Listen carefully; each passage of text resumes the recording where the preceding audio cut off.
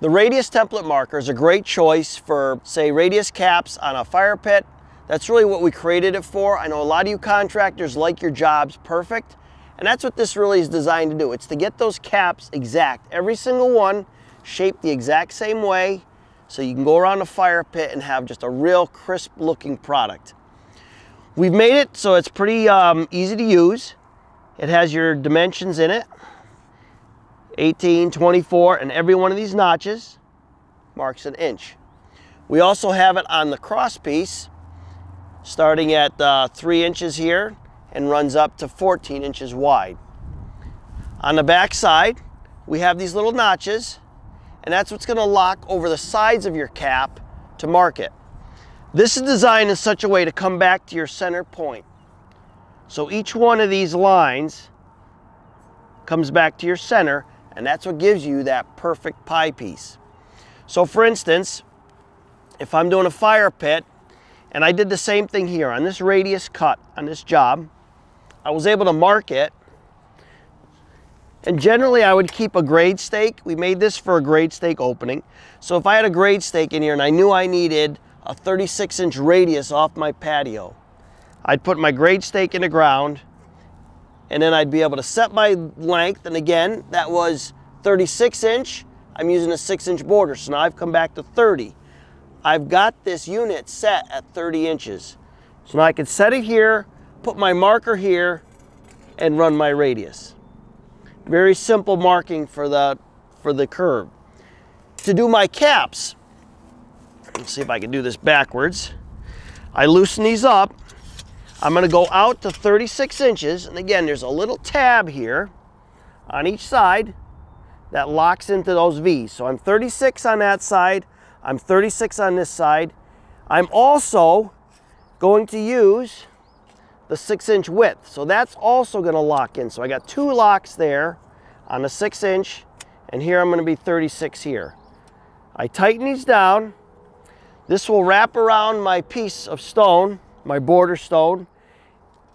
This I can mark then my pieces. I'll show you how that works. So I want to show you, these are locked in on the sides. I've got my distance. It's given me 2 perfect pieces to cut off, and you'll see that'll give me an exact radius when I'm done cutting.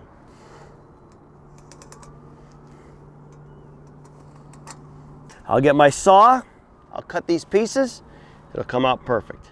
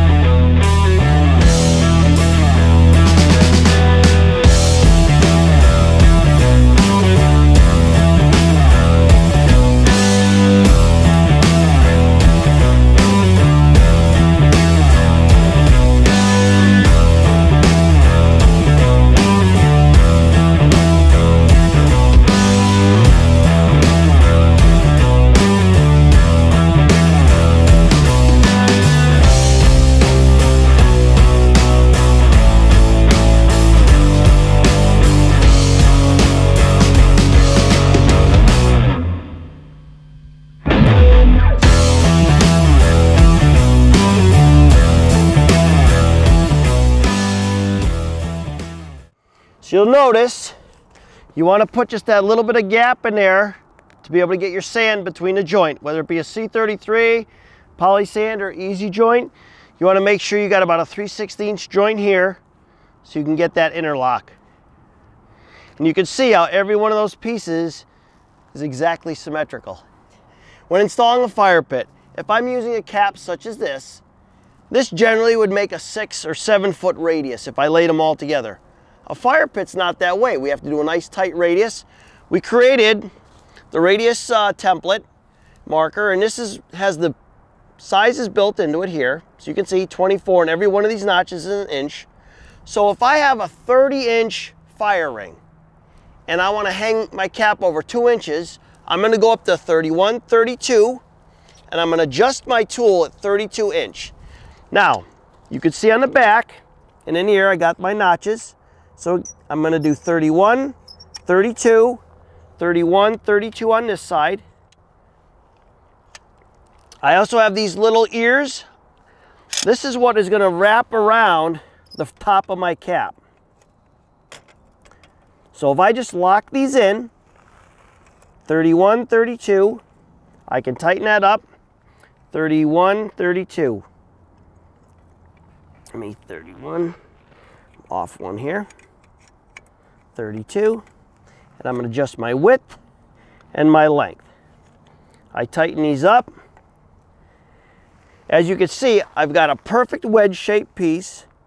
When I cut that, every one of these pieces around the entire fire pit will be exact. A real easy way to do it.